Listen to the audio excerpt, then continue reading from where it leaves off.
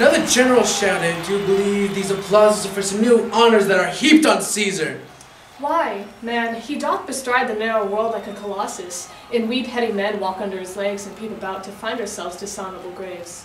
Men at this time are masters of their fates.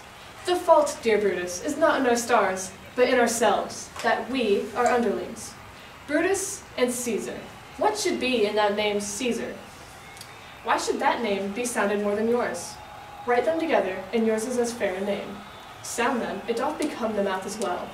Weigh them, it is as heavy. Conjure with them, Brutus will start a spirit as soon as Caesar. Now, in the names of all the gods at once, upon what meat doth this our Caesar feed, that he is grown so great? Age, thou art shamed!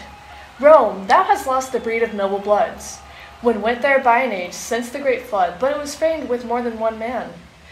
When they could say till now that talked of Rome, that her wide walls encompassed but one man. Now it is Rome indeed and room enough, when there is in it but only one man.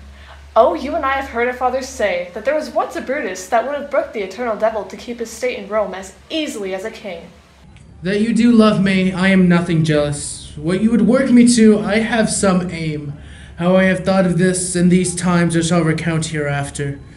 For this present I would not so. So with love I might entreat you be any further moved. What you have said I will consider, and what you have to say I will with patience hear, and find the time, both meet to hear and answer such high things. Till then, my noble friend, chew upon this. Brutus had rather be a villager than to repute himself a son of Rome under these hard conditions, as this time is like to lay upon us.